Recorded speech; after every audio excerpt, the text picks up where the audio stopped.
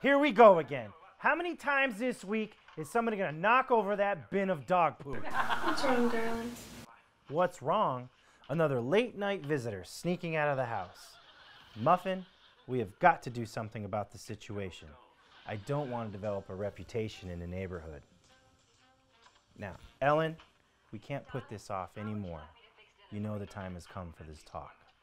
I know, Bob, I know. But can't we do it tomorrow? Lucy's about to come on. Oh, By tomorrow, who knows? These incessant visitors might have fertilized the entire lawn. Ellen, we need to nip this in the bud. Come on, turn off the television, meet me in the kitchen, and I'll go upstairs.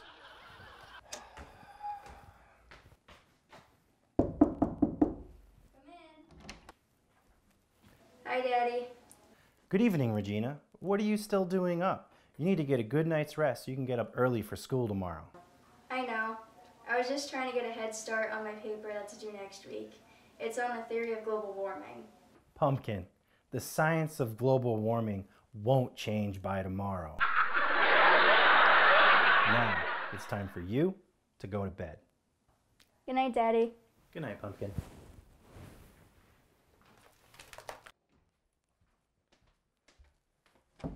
Could you come down to the kitchen? We'd like to have a word with you. When you're decent.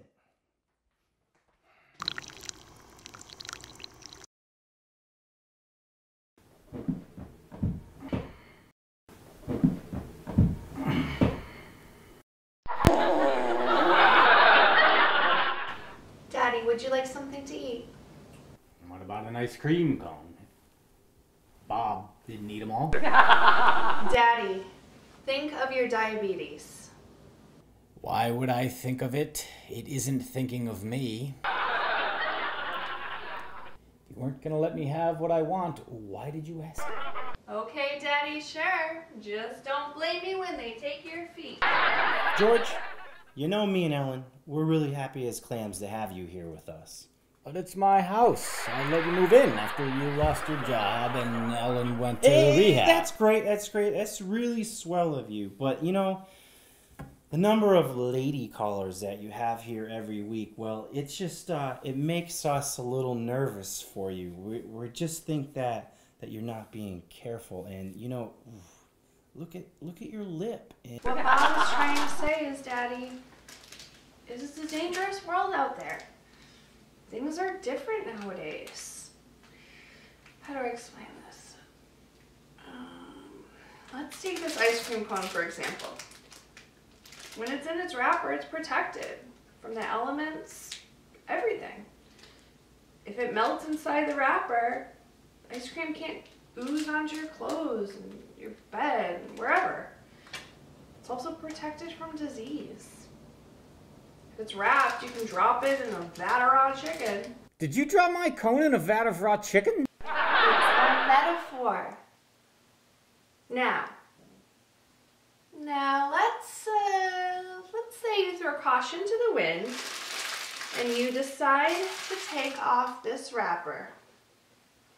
You're going to enjoy this cone no matter what.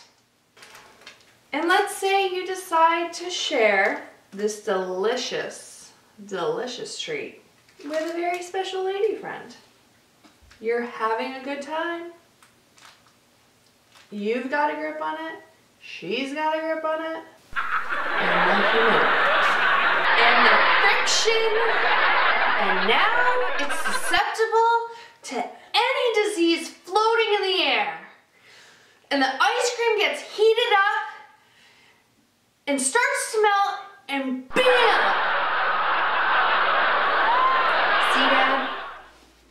keep your ice cream cone wrapped, and Bob and I will know that you're safe. And Anne will know that you won't be having any more children at your age.